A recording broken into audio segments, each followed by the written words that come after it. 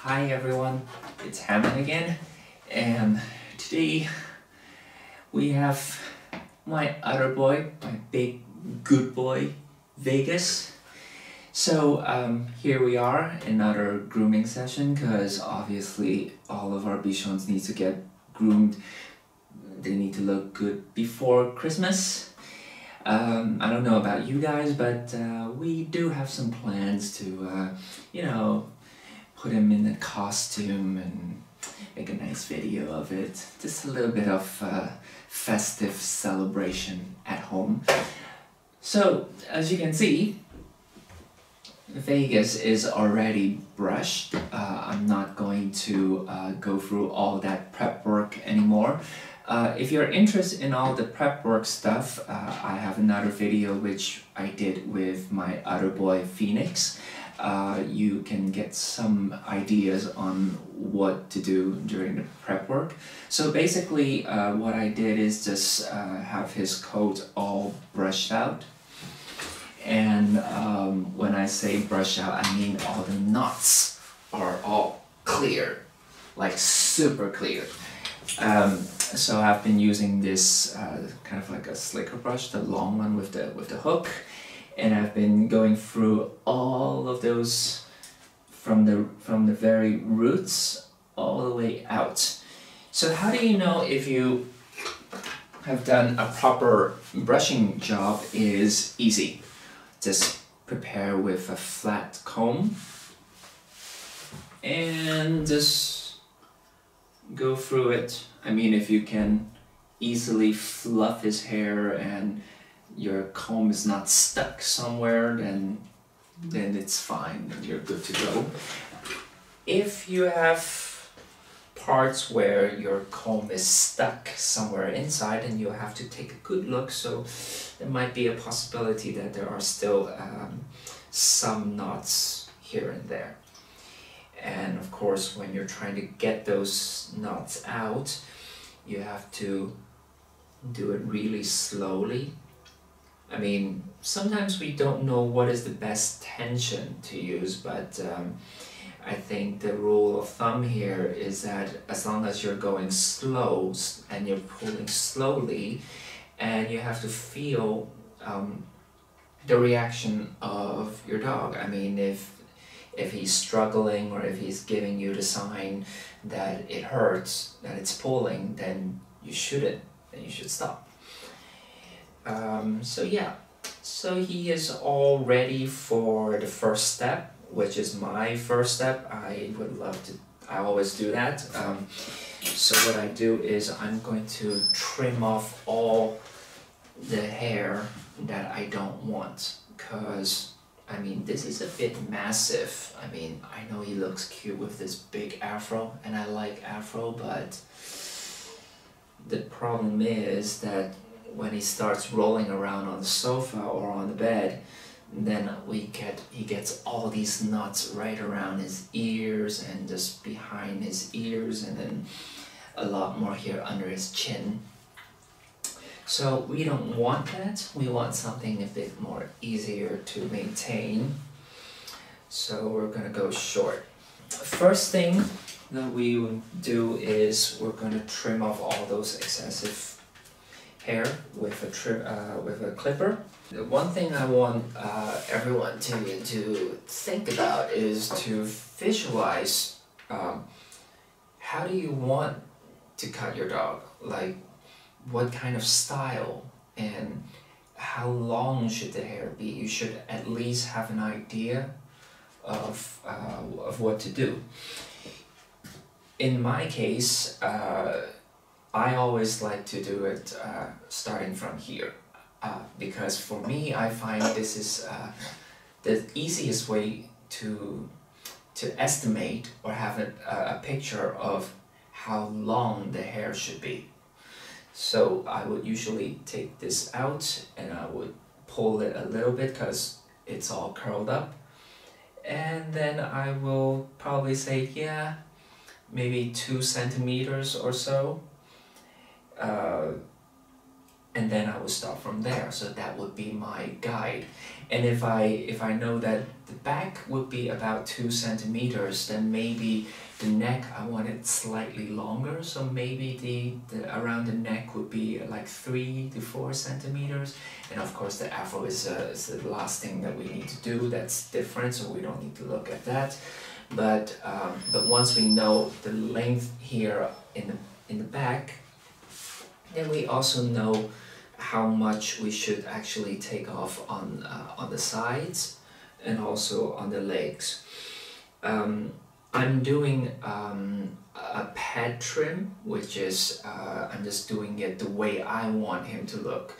I'm not a professional, so I'm definitely not going for the dog show look, and I can't. I mean, I was never trained to do that.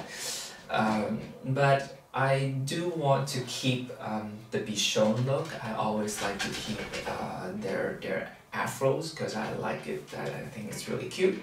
I have chosen the metal guard and the length that I want. This one is 16 millimeters.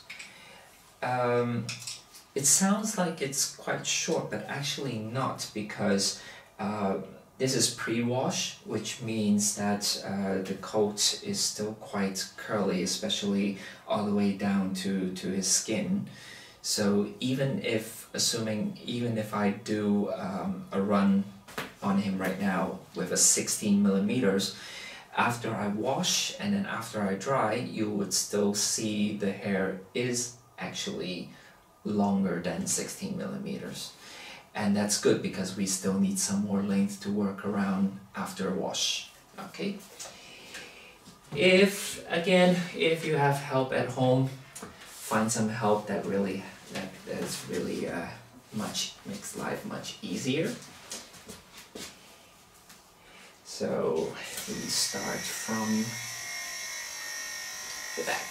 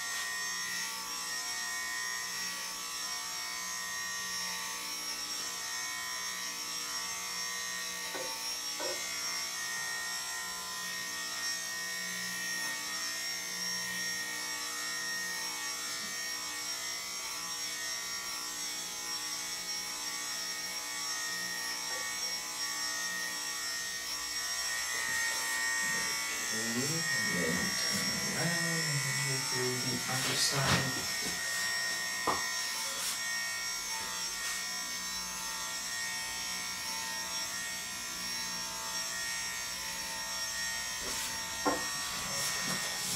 More like this.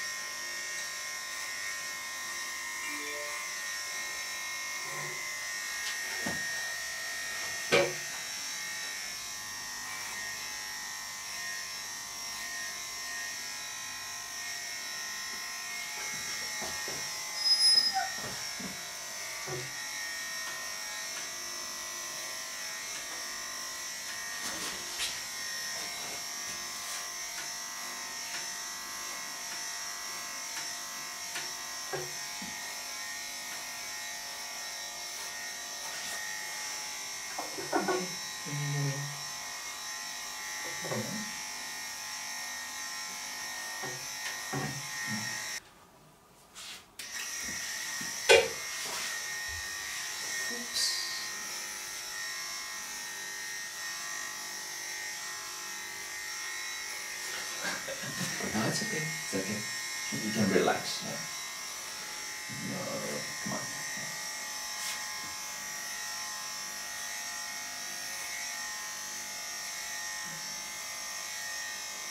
Yeah, Vegas is a good boy.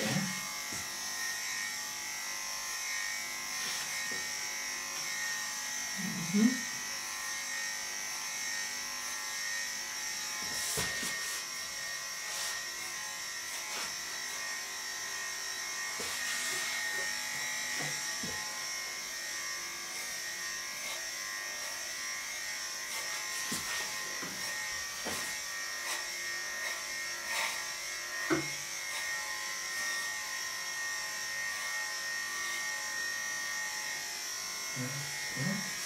Come on.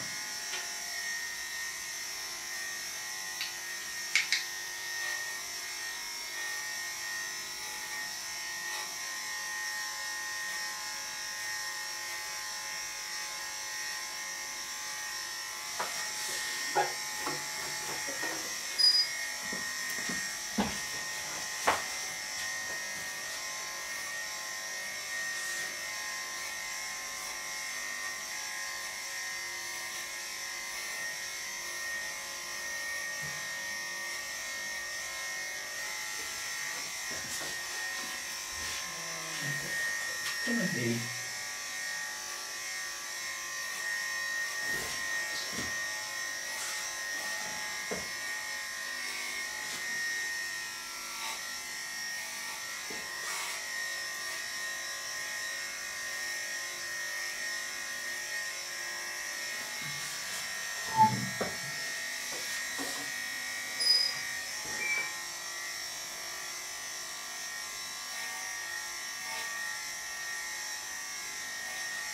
So for around the neck, I like it a little bit longer.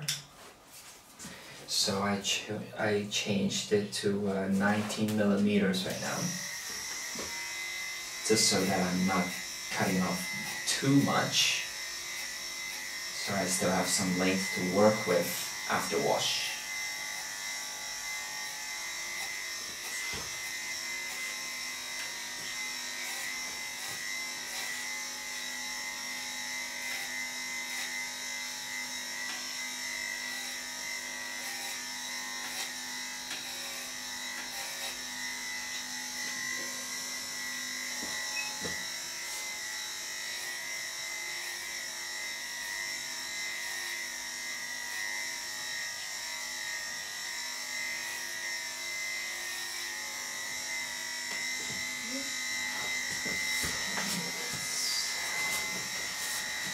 This way.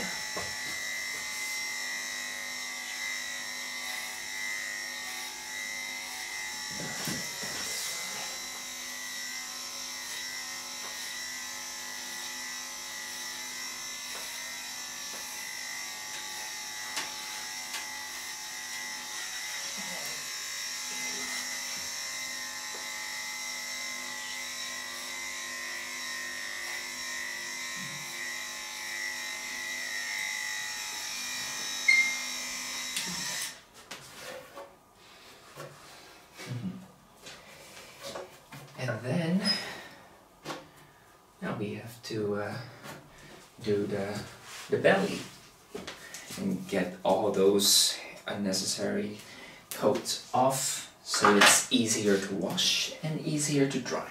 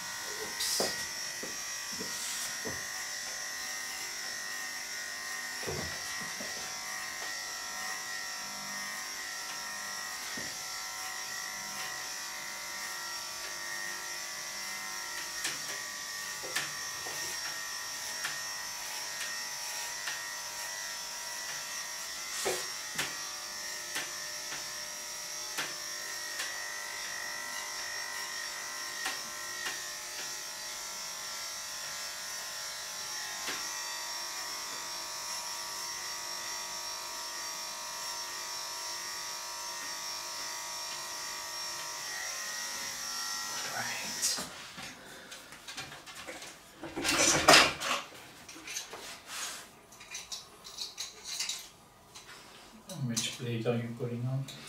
And this one is the shortest one, the 3mm one. Actually, some people would simply just don't even use a guard and just go right in it. But I don't. I do still prefer that they have a little bit of hair, so they don't feel it's totally bald down here.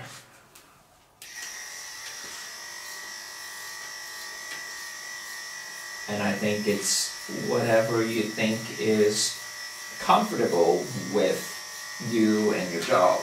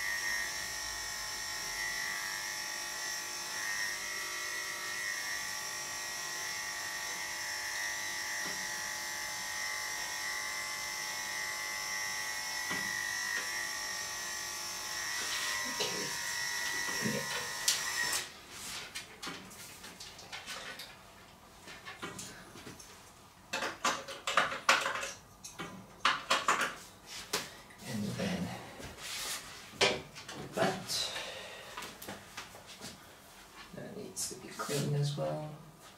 Oh, actually, I could put on this one.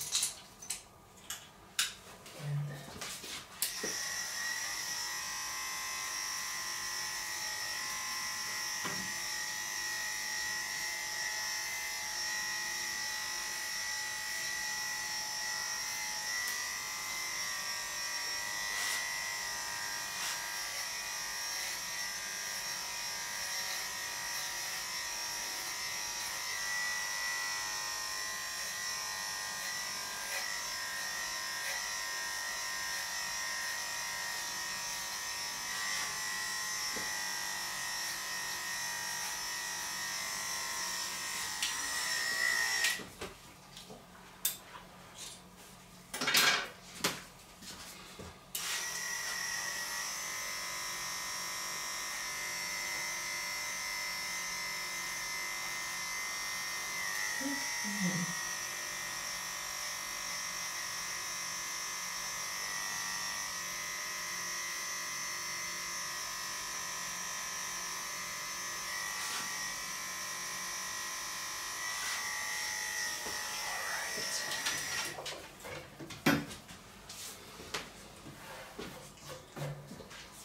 so as you can see, now we're just taking off most of the hair that we don't want to work with. It's not looking perfect, of course. You can still see a lot of long pieces and short pieces here and there, but that's okay because we're going to work on that after we wash and after we dry. And now we do the drying.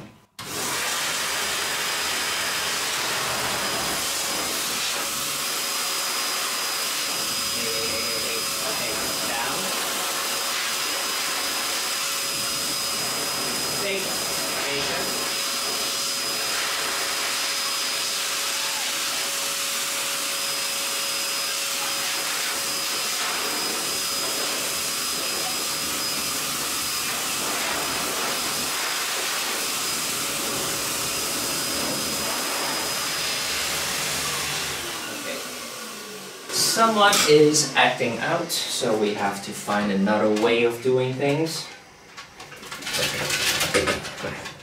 Hey guys, come.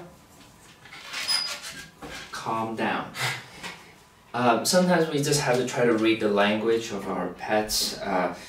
In this case, I think Phoenix was a lot easier when it comes to wash and getting wet. And he's really okay with just sitting still and let me dry him. But Vegas, ever since he was a puppy, he always has this problem that whenever he's wet or just before drying, he would just dance around the table for a while until he's almost dry. Then he gets to relax and calm down again. Okay, calm down, all right?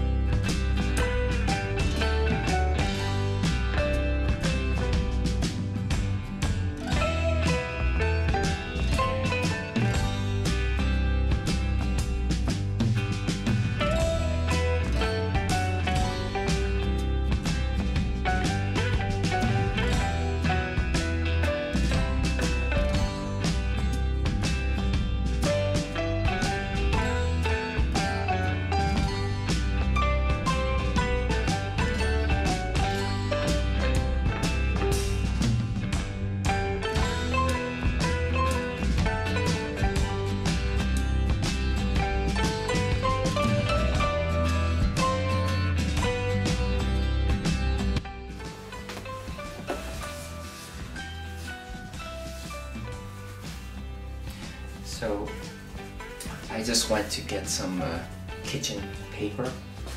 This is a little trick that I do because I find that the hair around the ears, they are more difficult to dry because you can see that most of the rest of the hair is already dry, but this is still not. So by doing this, it just speeds up the drying process. At least it makes it easier for him and for me as well. And don't forget to brush it, because this also, by brushing it, also helps to detangle and get the hair all apart so it dries easily.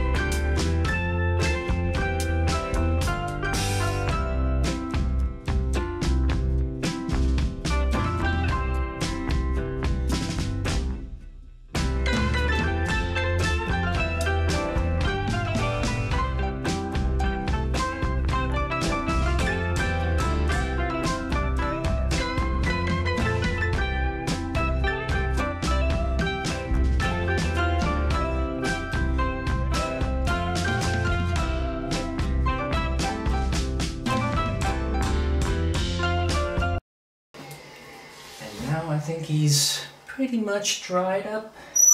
At least the roots are mostly dry. This is a good chance to do some more brushing, just to get all the knots out, get it properly prepared for the final cut. And while doing that, you can also check whether if there are still bits and like small spots where it's still not dry enough. You could probably feel a bit of moisture somewhere, and if that is the case, then go back there and dry that out, and then you'll be fine. And yeah, so I did mention that he gets a little bit overreacting when he was still pretty wet. So you can see that now that he's mostly dry, he's actually pretty calm.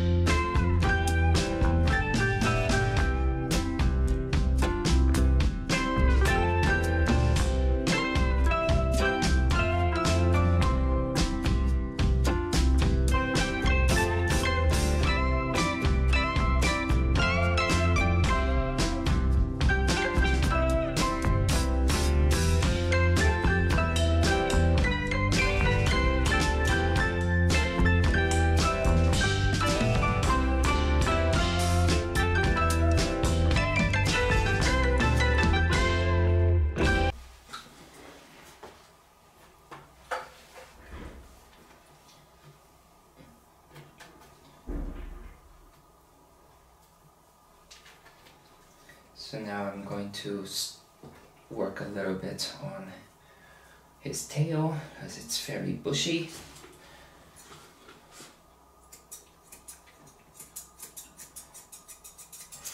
And I'm using thinning scissors, and it's a little technique I like to use. It's very easy, can't go really wrong. Just twist a small section and then just cut.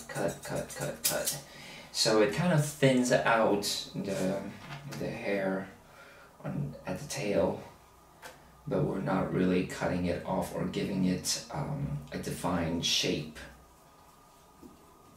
which is not really necessary, but and actually Bichons should look better with a bushy tail, so don't overdo it, I would say.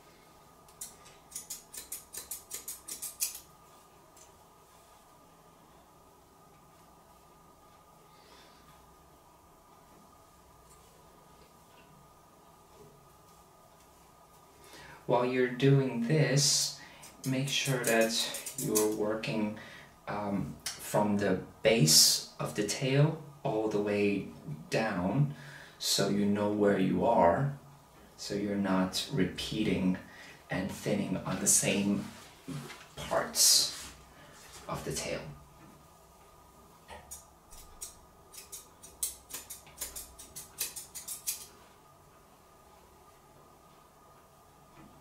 So now I'm already onto the last two sections, which is close to the very end tip of his tail.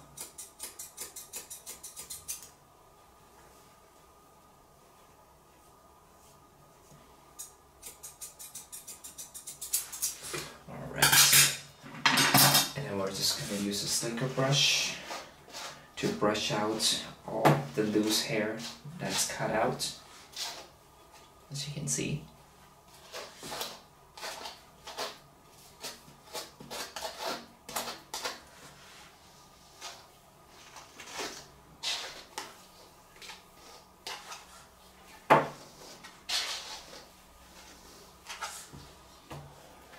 My biggest stop.